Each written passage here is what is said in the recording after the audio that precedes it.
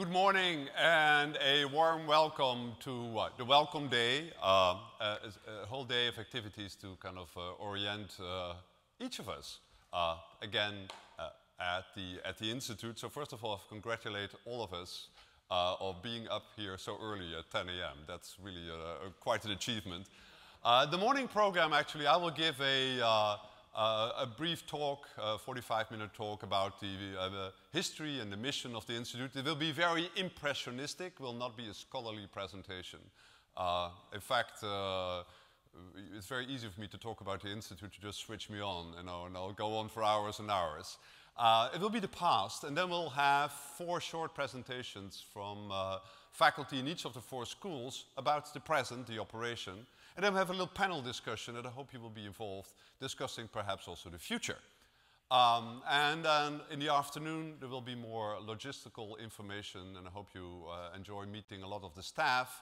And then we'll close off in the best Institute tradition with a very nice reception, which we, for the first time this year, will be held in on the other side of Fold Hall, on the front lawn. So, please, I hope you bring also your family to that occasion.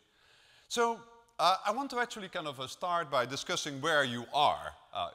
About you, I always like, if I go visit the city, I like to have these maps to get a sense of orientation. Now, for those who are familiar with particular French or European cartoon series, I often say, well, you're in a very small village in Gallia, fighting the Roman Empire, and it's easy to imagine Caesar these days, I would say. The good thing of the Institute is that in some sense we have a founding document. And the founding document is a text by the first director, Abraham Flexner, that he published in October 1939 with a very catchy title, The Usefulness of Useless Knowledge. But actually it was a text, and I will tell you a little bit more about it, that he has been thinking for almost 20 years when it appeared. So it was in some sense a blueprint, and in fact we reissued with Princeton University Press this text last year, and I've been talking, I wrote an introduction, I've been talking about it, so I've been for the last year a little bit on my so-called useless book tour, and I had one golden idea when the book was published. I said, well, one of the great achievements of Flexner was, of course, as one of the first professors to attract Albert Einstein to the Institute. He said, no, after the appointment of Albert Einstein, we had 85 years of steady decline. So can't we get a quote of Einstein? And I look in the ultimate quotable Einstein, whether there's anything on Flexner. He must have known him well. And I was in luck. There was one quotation. I look it up very anxiously, and it said, Abraham Flexner, one of my few enemies. So this then I wanted to have on the book. Albert Einstein, the book by one of my few enemies, I think would have sold. But I actually want to tell you a little bit at the end why this particular quote, and I have somehow first-hand knowledge. Because over the summer I met this wonderful old gentleman, Dr. Joseph Shine, who was born in 1915. He's actually the oldest living alum of Princeton University. He came as a freshman to Princeton in 1933. Abraham Flexner became his mentor. Later, he actually became his patient.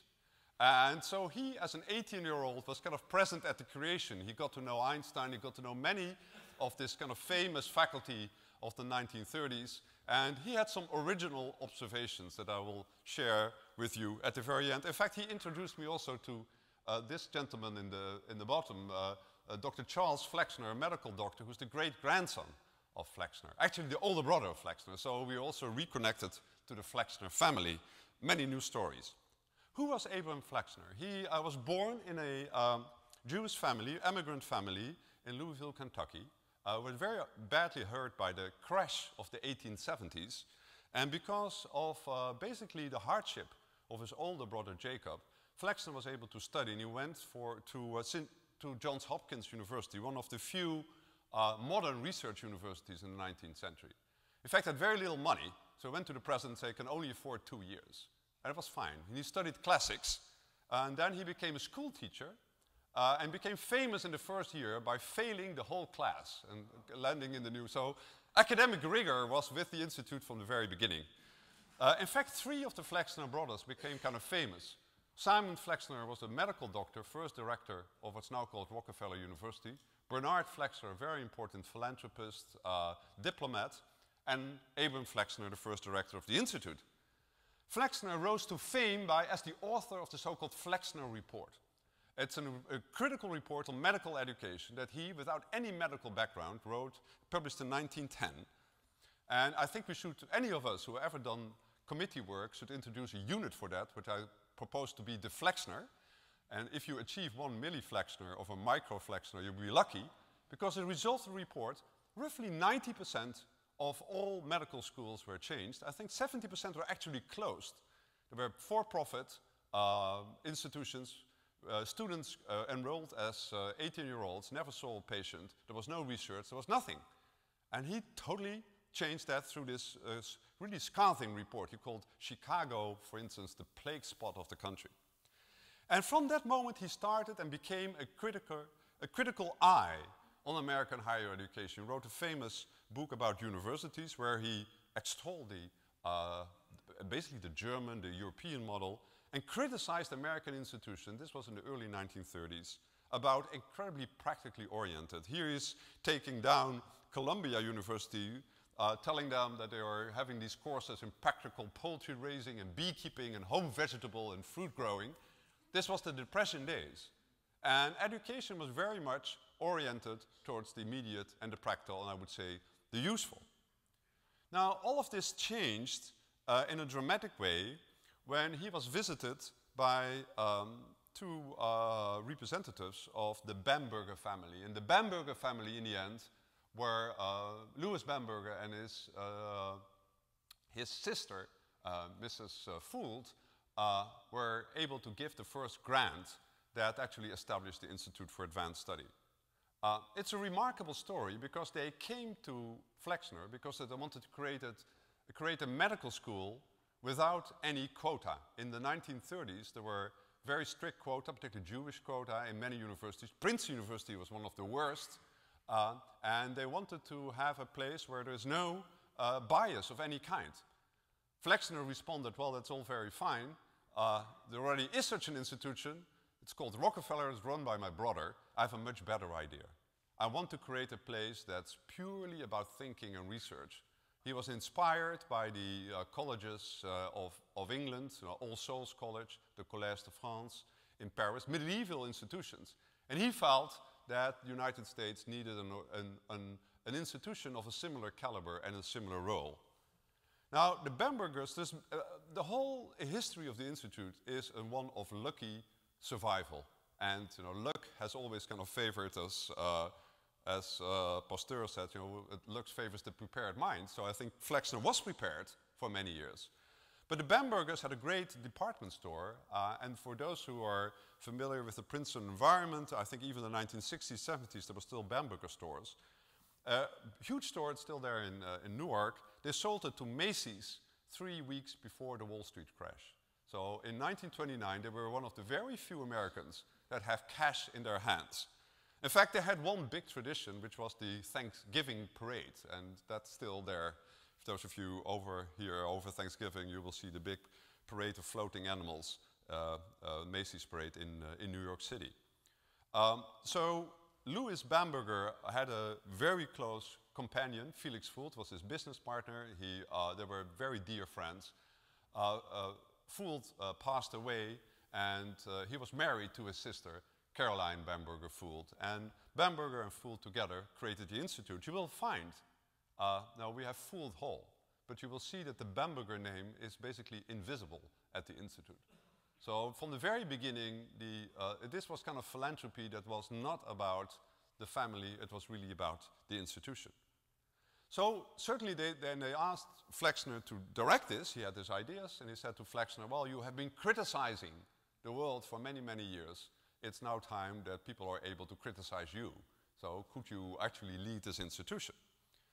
So how do you start leading an institution? And just to bring you back to a different time, before there was faculty, before there were buildings, before there was even finances, Flexner thought that we needed something more important, which was a motto and a seal. So the first thing he did actually invent the truth and beauty, famous Keats quote, and asked an artist, Turin, to develop this seal. Very different, I think, from the present day, where logos are, corporate things that are brought, to kind of spice up a brand or something.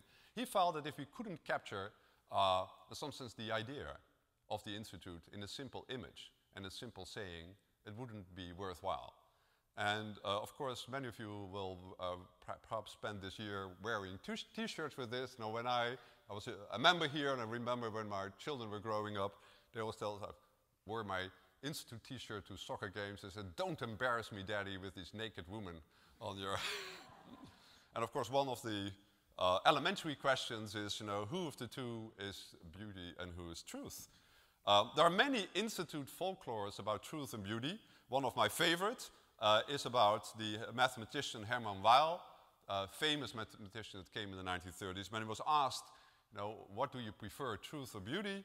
He was very clever, saying, my work always tried to unite the true with the beautiful, but I had to choose one or the other. I usually chose the beautiful. I must say, in some sense, that we have certainly put a lot of emphasis on the beauty of the research being done here. I must say, current political climate, I think, feels that, again, it's not a luxury to emphasize the truth component to what we do. The original deed said that the Institute should be in Newark or its vicinity. Now, I think we're all very lucky that the Institute didn't end up in Newark, but ended up in Princeton. And this was the work of what would become the first professor at the Institute, Oswald Veblen. Veblen was the chair of the mathematics department at Princeton and created, actually, it was opened in 1930, Old Fine Hall, now Jones Hall, a grand mathematics department. Huge building. If you see the images of these professors' offices, large fireplaces, couches, terrific large apartment, actually built with the aid of the Rockefeller Foundation. That, and I will come back to that, created a second mathematics institute through philanthropy, which was the Mathematics Institute in Göttingen, Germany. So there are two wonderful large... This, in some sense, math department was much too large for the present faculty, and so it was an ideal opportunity to house the Institute for Advanced Study. And Veblen actually, here you see some images of him, he was very pressing to get Flexner to move to Princeton, and you see in some of the correspondences that Flexner writes back and he sends a map of New Jersey. This is Newark, this is Princeton, this is the vicinity of Newark. Like, it's 60 miles away, that doesn't work. But in the end, I think Veblen was able to convince both Flexner and the Bambergers that this would be good sense, because actually having a wonderful university, a particular library next door, would really help. Remarkably, that in this wonderful math department, there was already one of the fireplaces had an inscription by Einstein, actually in German. Subtle is the Lord, but not malicious, was already engraved in some sense in that building before the Institute or Einstein himself would come. Now, Flexner was, of course, extremely successful in attracting Einstein. And it's a remarkable thing that Einstein actually decided to come to the Institute, but at that time existed only on paper. So you can ask, why, if all the major universities in the world tried to attract the most famous scientist of his time, why did he decide to come here? And well, we can debate about it a long time, but it's good to know that, Einstein's position in Berlin at that point, he was both kind of a special function at the Prussian Academy, and he was director of the Kaiser Wilhelm Institute for Theoretical Physics.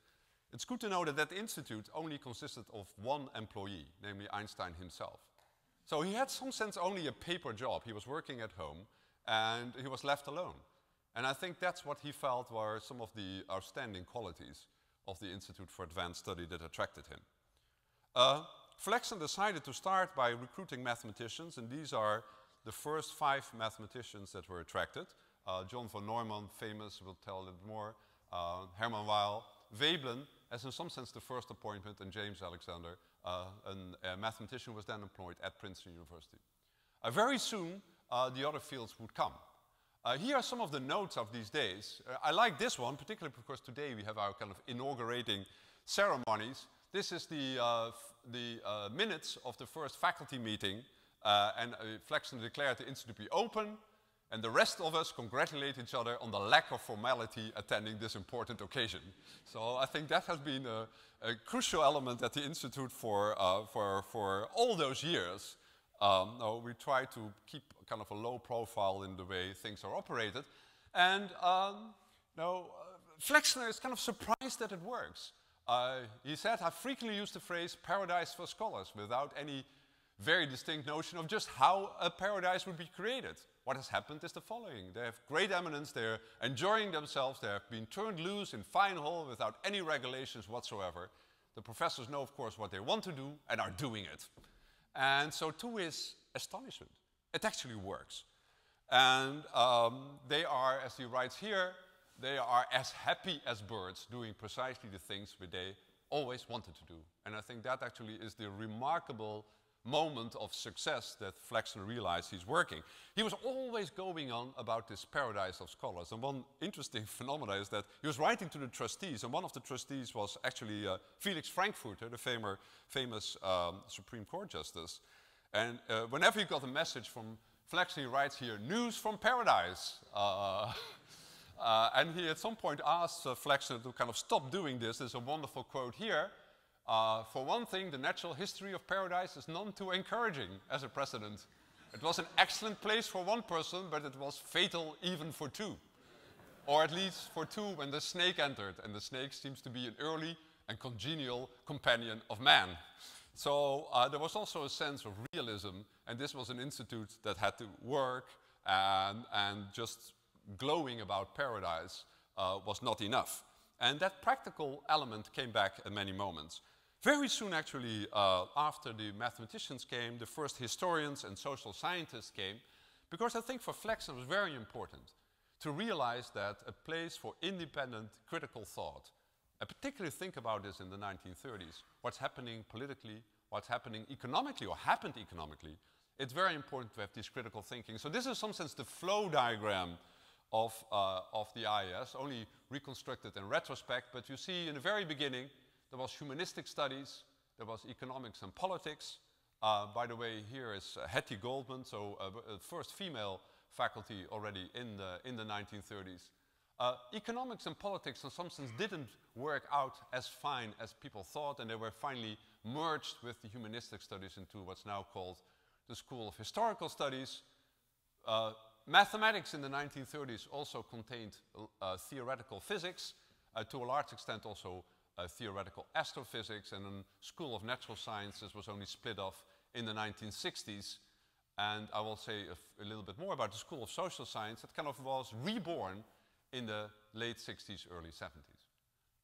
Now, Institute at the very beginning, these are pictures of the tea, afternoon tea, that was served and already in 1934. It was served in China. Now we have paper cups, but I think we are thinking going back into China. So that will be, a great thing. And so the traditions were set very early, and Ms. Veblen actually was very important for this. This, I think I like, it's a quote from Flexner about his vision about the Institute. His favorite word was plastic. And plastic in the 1930s meant something else than now, where it's cheap and rigid. It actually was flexible.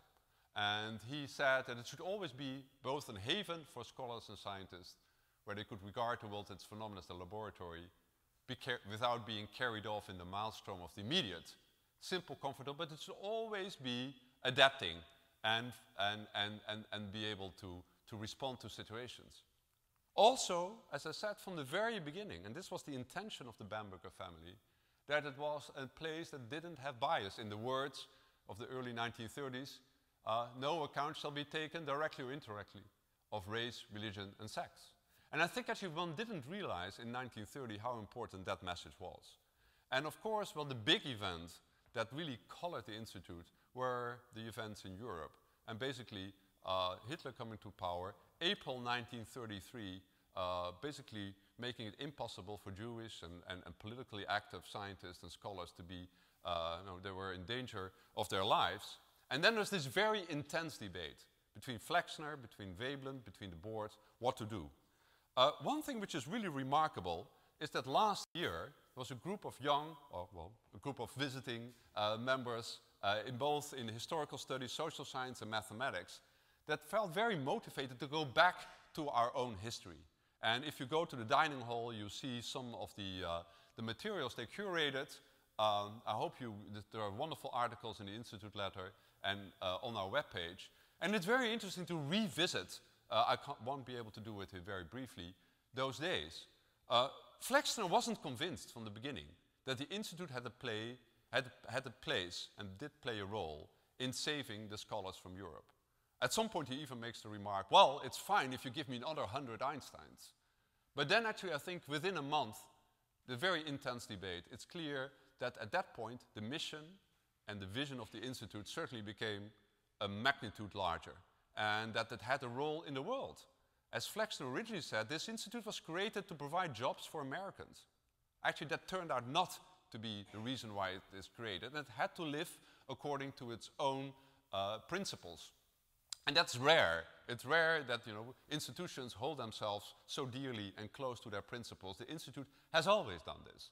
And so, good, I won't go into the details, but please read it and see that there is very important that the Institute then kind of transformed itself to what I like to call an Ellis Island for scholars at risk.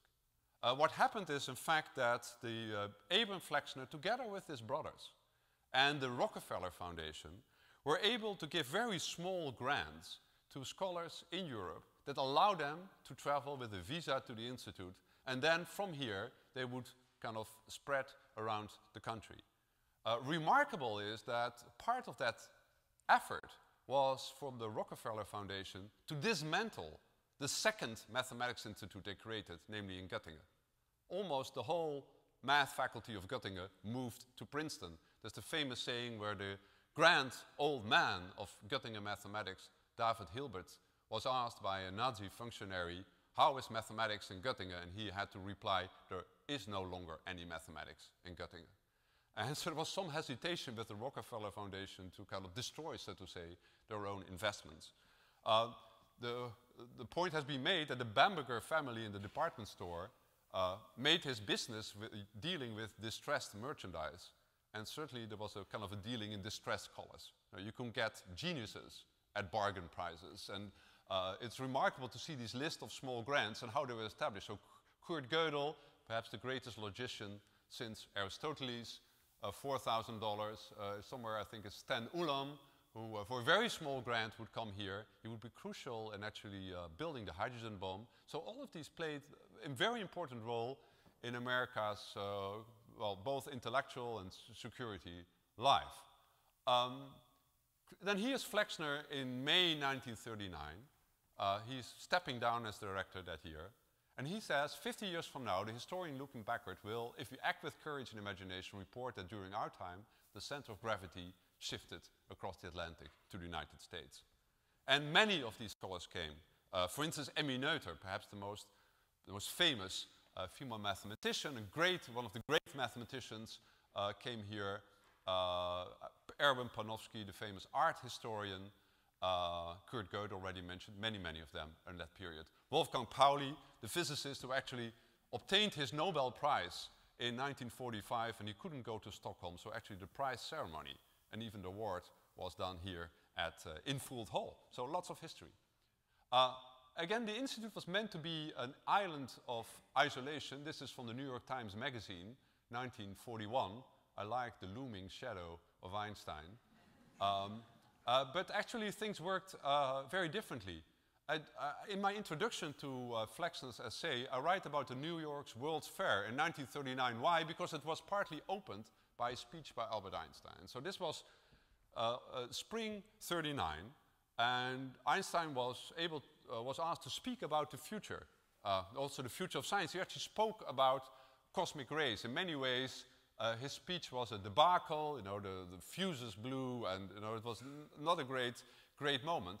But I actually pointed out that he missed mentioning two things, nuclear physics and computers, that would very rapidly change the world. In fact, here he is with Leo Szilard. Einstein and Szilard, only a few months later, in August 1939, would write a famous letter to Roosevelt, essentially recommending the start of the Manhattan Project. When Flexner's essay is published in October 1939, the first meeting of that committee is actually held. Here are von Neumann and Gödel. Von Neumann and Gödel created, with others, Church at the university, many others, made Princeton the center of mathematical logic in the 1930s, and did that in a very natural way to the creation of the first modern programmable computer. One of the achievements of the Institute is this kind of so-called von Neumann architecture computer that was built at the Institute, first in the basement of Fould Hall, then in what's now the nursery school. Those of you who have children in the nursery school, it's a wonderful knowing that not only your child takes their baby steps, but computing took its baby steps in the same place. And this was incredibly important. And this is the first kind of engineer that worked at it. Julian Bigelow said, at the Institute in 1946, there were no tangible assets relevant to computer development, except books, brains, prestige, and high hopes. And I think this again shows, proves in some sense, Flexner's point of view, that the way in which scholarship and science is effective is often a very indirect way, by asking deep questions and passionately believing in things. There's a wonderful history of computing at the Institute written by George Dyson. I highly recommend it. Freeman Dyson's oldest son. And here you see actually a picture of the staff that was there. At that point, there were almost 30 people employed at the Institute as software or hardware engineers. It's remarkable that at the institution, this is the floor plan of Fould Hall in 1948, that this institution that was supposed to be as far removed from reality. At that time, you had Albert Einstein, father of the peace movement, John von Neumann, who was pushing very hard to develop the hydrogen bomb, and his game theory believed him that it would be best for America to strike first. And then here, Robert Oppenheimer, at that point, the Institute's third director, of course, very much with an in-between position, and who would be incredibly hurt by the McCarthy area that would come soon. By the way, this computer worked on a 32 by 32 memory, so 1 kilobyte. And very soon it was used by von Neumann and others to branch out in many other fields. So for instance, the Institute was responsible for the first electronic weather forecast. And I like to say, my favorite line is that these days it took 48 hours to predict tomorrow's weather. So a perfect post-diction. This very, very small memory. And it reached in many ways. And it's a remarkable testimony how, the foresight of research that von Neumann is asked to write for Fortune magazine in 1955 about can we survive technology. And he spends most of the article not about nuclear arms, but in fact about climate change. And in his words, how this will kind of merge each other's affair with those others more thoroughly than the threat of nuclear and any other war. He, by the way, also gives advice how to deal with the problems of the world. And he says, they cannot be solved by a single prescription, only reliance on day-to-day opportunistic measures. Human qualities, patience, flexibility, intelligence. In fact, the first war effort for the Institute was not a computer, was not a bomb project. It was a group of historians that came together here under guidance of Edward Earle, mostly young German historians, studying war history. And so there was remarkable, for instance, young historians like Felix Gilbert, who will be an Institute professor later. And so there were many efforts here. The Institute therefore played, I think, a crucial role across the world. I like this. This was the German newspaper, Frankfurter Allgemeine Zeitung. I was visiting one day in Frankfurt, and I just noticed that there's a full page, the backside of the newspaper, about us. And it says it's an American Renaissance. I think this became, in many ways, and I think that was Flexner's idea, that this is something like a Florence court, a place where scholars could meet and disciplines would be in conversation. I want to show you just a little clip of an interview with Edward Murrow, with Robert Oppenheimer from 1955. I always thought this clip, I give it away, one thing away, was before Oppenheimer's hearing, where he lost his security clearance, and of course, in many ways, according to many, was a broken man. You will not see a broken man. In fact, this interview, which was on live American television, was in many ways a means to kind of reinstate his quality and his presence. So here he is in an interview with... This is See It Now, edited by the partnership of Murrow and Friendly, presented by the Aluminum Company of America. This is the computing machine at the Institute for Advanced Study, Princeton, New Jersey. It is virtually the only piece of scientific equipment at this institute. There is no student body here, just chalk and blackboard and books and scholars, less than 100 of them in all. Einstein, Bohr, Oppenheimer, Merritt, Woodward, Thomson, Lowe, Hetty Goldman, Kantorowicz, Belop. In the past, the Institute has contributed much to the security and knowledge of this republic. The men of this institute probe far beyond the existing frontier of man's knowledge. This is a brief report on the work and purpose of the Institute as seen through the eyes and mind of one man, its director, Dr. J. Robbert Oppenheimer, a physicist. Dr. Oppenheimer, why don't we begin by your telling me a little about this Institute for Advanced Study, how it began? Well, I'll try. Of course, it began at a time when I wasn't anywhere near, and it's already a subject for historical research. I'm about to find someone to see if we can find out how it began. I've heard you describe it as a decompression chamber. Well, it is for many people. There are no telephones ringing, and you don't have to go to committee meetings, and you don't have to meet classes. And it's especially for the few people who are here for life. The first years are quite remarkable, because most people depend on being interrupted in order to live. Stop here. You can find it on the website. If you hear it was a decompressing chamber, and most of us depend on being interrupted to have happy lives. So be prepared. Of course, I mean, in many ways, I think it's the way the Institute at that point connected to a political life is interesting. You know, just a few more highlights. Of course, George Kennan was appointed here as professor in the School of Historical Studies. It's remarkable because at that point he hadn't written any kind of book. He had written an 8,000-word telegram. But of course he became very much involved. In fact, during the war, there was actually the part of the League of Nations was here in Fuld Hall, and there were Soviet delegations, and the Institute played an important role in merging and played an important role during the whole kind of Cold War and political issues.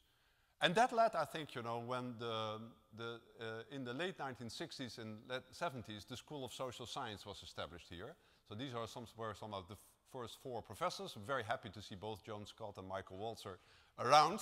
And I think the School of Social Science, again, restored kind of a balance that was the very beginning. One of my favorite quotes of Einstein is that he said there were 2 things that he was fascinated by: the physical universe outside and the moral universe inside. By the way, the establishment of the School of Social Science created a lot of internal troubles. I think I like the idea that, you know, the bad days on Mount Olympus, the big shootout in Princeton, wasn't really clear to everybody. This was a step forward, but I think we kind of survived. And now we have these 4 schools, and you will hear a little bit more later. Just a few more things of thinking about the Institute community. Now, the way I think about it, you know, we have our faculty, you meet a few, with not more than 30, including, I think, emeriti would be typically on the order of 50. There are you, the members and visitors, 250 this year altogether. There's the staff that you will meet during today.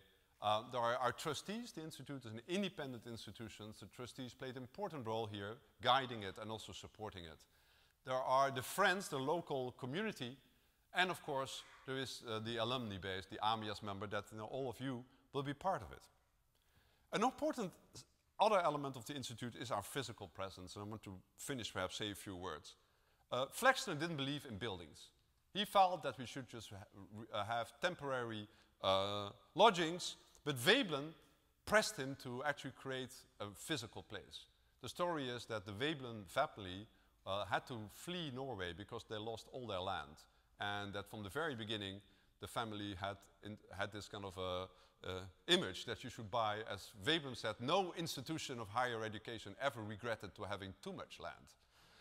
So bought this almost 1,000-acre kind of olden farm where we're now based, to a large extent created most of it in terms of Institute Woods.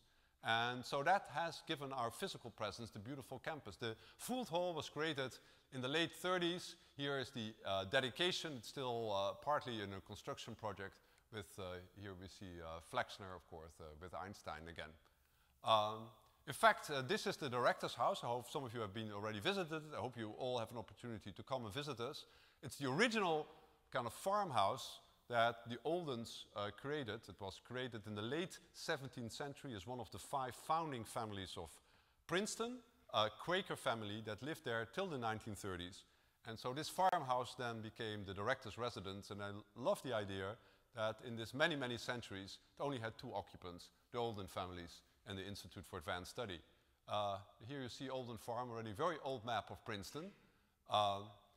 The Quakers, by the way, picked Princeton because it was as far removed from both the vices of the 2 cities, Philadelphia and New York. And that's why we ended up just halfway, these 2 cities. Here you see one of the many kind of portraits, photo portraits of the Oppenheimer family, and here in Olden Farm with with Kitty and the 2 children. Of course, this is my commute, and I hope you will be here on the front lawn this afternoon. I like to say it's the most famous commute in the world because it's this famous line where Einstein and Gödel always walked. So whenever you walk between the trees, think about that you should have a conversation that at least as deep as the one they had. The member housing was again a stroke of genius. It's I think a terrific quality of the Institute. It's many other institutions are jealous. And again, it was Robert Oppenheimer's good taste that this should be built not just as some sheds, but have a Bauhaus, famous Bauhaus architect, Marcel Breuer. You know, he built, for instance, the old Whitney Museum in New York City. Also the famous Breuer chair that he's sitting in here. And so the member housing was an integral part from the very beginning. Of course, we added some to it, but it's still very much high quality. The Institute Woods, I say, is remarkable. I think it's just absolutely stunning to think that you have an institute for higher education and research having 1,000 acres and putting 90% aside by creating these woods, which are both a buffer, I think, against development, but also, I think, for all of us, a wonderful occasion to decompress. In the words of Oppenheimer, the Institute is a decompression chamber, but I think this is a crucial element of the instrument. And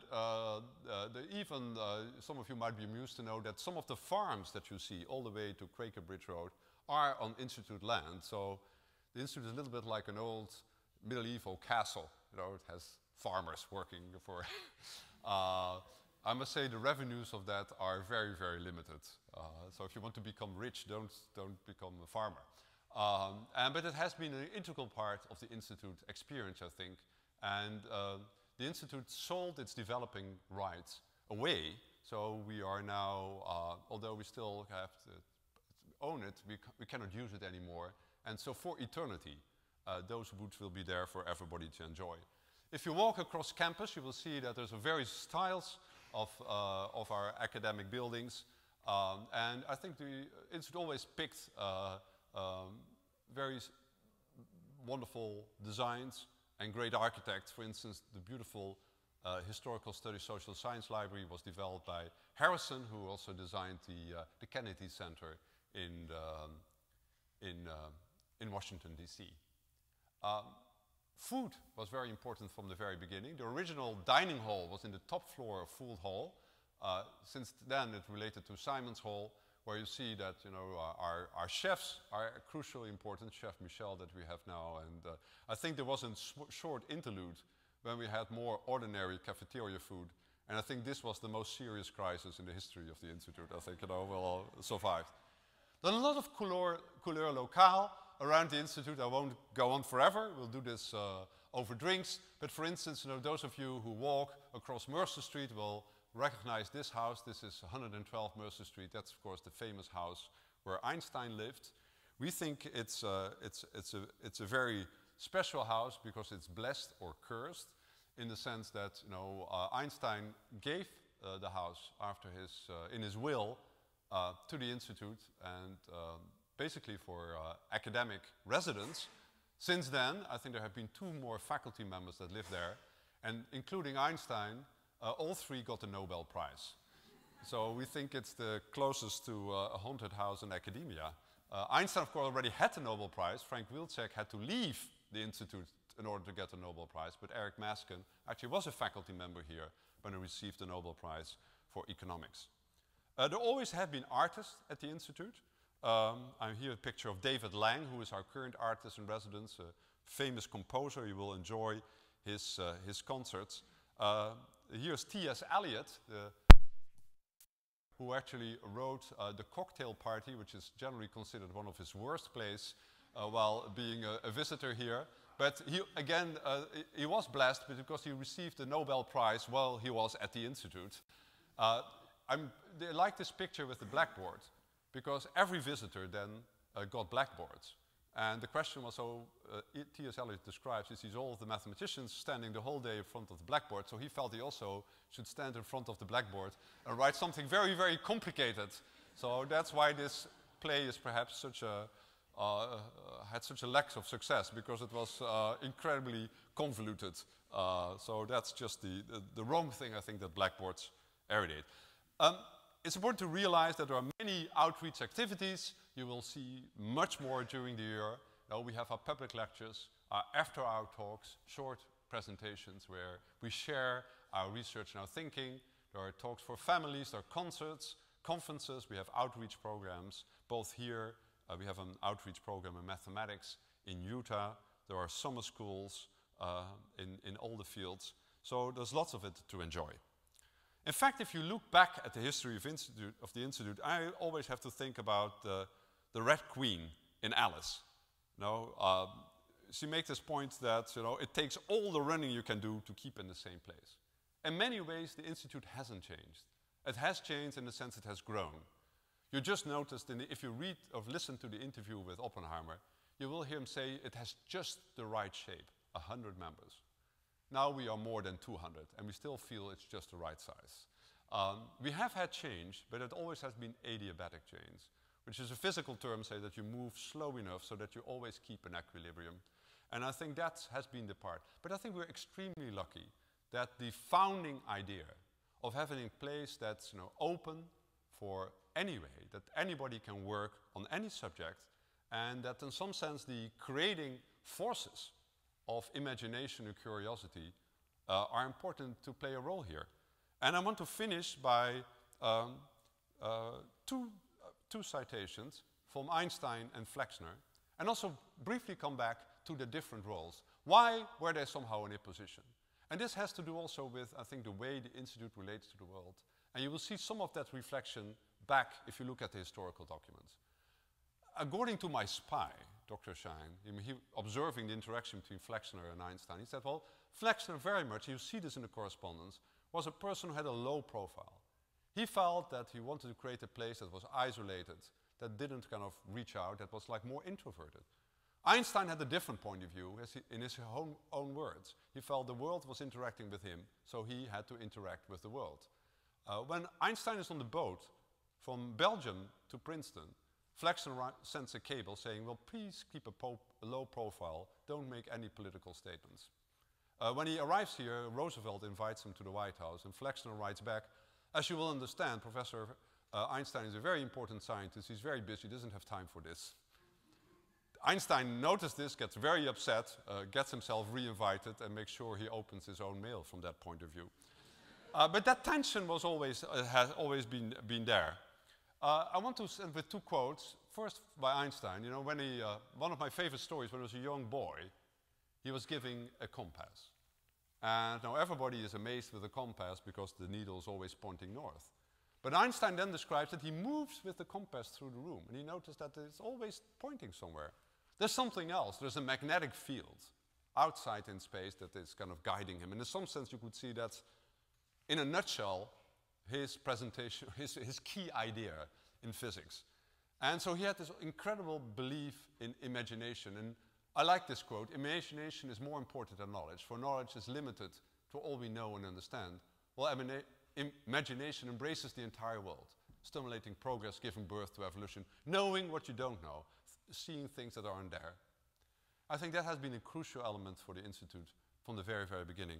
The second, actually, quote I want to end with is the first paragraph of Flexner's essay. And I think it's very touching because it was, again, was written and published in October '39, where lots of stuff, so to say, was going on in the world, and there were many immediate concerns. And this is how Flexner introduces his essay. Is it not a curious fact that in a world steeped in irrational hatred, which threatens civilization itself, men and women, old and young, detach themselves wholly or partly from the angry current of daily life, devote themselves to the cultivation of beauty, to the extension of knowledge, to the cure of disease, to the amelioration of suffering, just as though fanatics were not simultaneously engaged in spreading pain, ugliness, and suffering.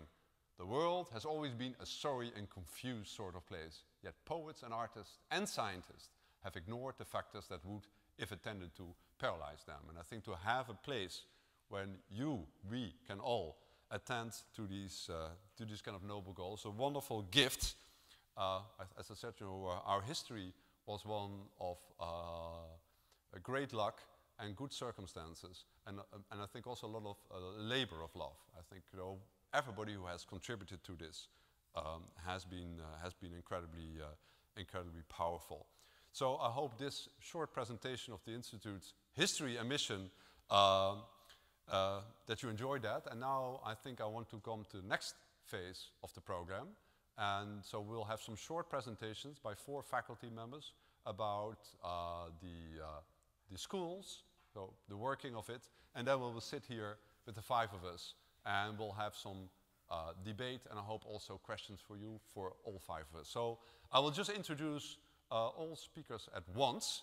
So the first speaker is Scott Tremaine, astrophysicist, who will give a short presentation of the School of Natural Sciences. Then Sabine Schmidtke will talk, and she studies the Islamic thought and the Middle East. She will give a presentation about the School of Historical Studies.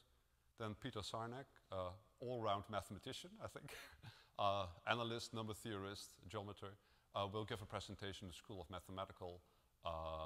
Mathematics. And then finally, Didier Fassin, who just stepped in, very good, will give a talk about the School of Social Science. So there will be just 4 short presentations, and then we'll have a discussion. Thank you very much.